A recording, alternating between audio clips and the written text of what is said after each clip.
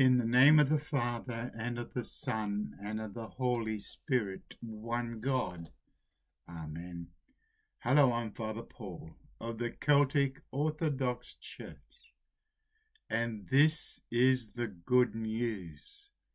Christ is in our midst. The scripture reading today is taken from the Gospel according to St. Luke chapter 9, verses 57 through to 62.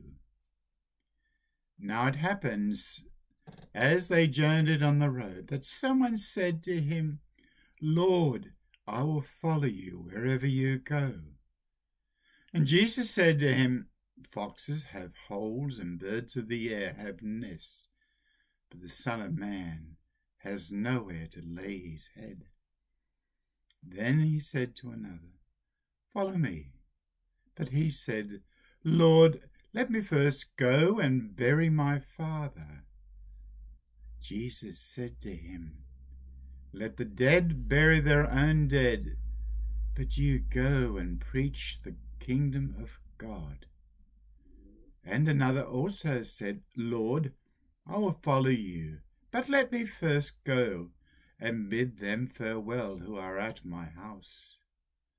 But Jesus said to him, "No one having put his hand to the plough and looking back is fit for the kingdom of God." Glory to you, O God. Come, Holy Spirit, fill our hearts with your love. Help us in the understanding of your word. Help us to be true disciples of yours.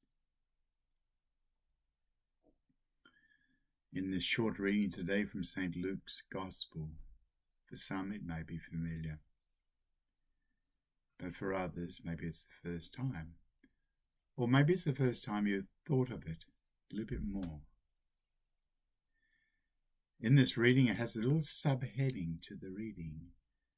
It says, Undivided Commitment. Yes. When you make a commitment, how easy is it, especially these days, not to fulfill it? For me, it's very difficult. Once I say something and commit myself, that's it. Unless something really bad happens, which makes it impossible, I carry it out. Following Jesus Christ, once you commit yourself to being a disciple of Jesus Christ, it is a commitment. For how long, you may think? A week, 2 weeks, a month? Every Sunday only? No, for the rest of your life.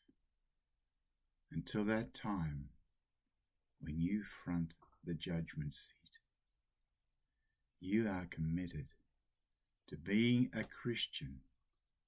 Yes, a Christian, a disciple of Jesus Christ. Not half-measured, no.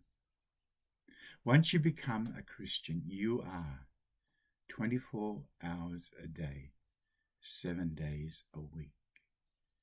You are committed to God. And in turn, God is committed to you. Yes, it goes to both ways. You both have a commitment, you and God. He promised to take care of us, and He will. You promised to follow Him. Do you? Or other times, you might find it difficult. It is. And that's the reason why Jesus says, "Take up your cross daily and follow me." A cross is not easy. There's much difficulty. But then we should have total commitment, total love of God in making this commitment. Making this commitment is not something that, oh, well, I'll do it this week, or every day that starts with a T or a whatever. No. You must be prepared to be totally committed to following Jesus Christ. Totally. In these examples we read today about going off and burying your dead, or going back and saying goodbye. No, they're excuses. And so many of us make excuses why we can't make a total commitment. I want you to think about that. How strong is your commitment? Yes. Life is full of commitments, whether it is to a job, whether it is to a relationship, or even more, to a marriage. Yes. Sadly, this doesn't always happen. And of course, there are many reasons why these sort of things fail. But our commitment to God must be total. If you can't do it, don't. If you can't totally commit yourself to being a Christian, don't. Be something else. Remember that. Pray to the Holy Spirit every day, because it's going to be difficult every day. You're going to have your good days and you're going to have your bad. Pray to Him every day to help you to be a true Christian all day, 24 hours, 7 days a week. And every day when you pray, give God the glory. Thank Him for that commitment that He has to you as you have to Him.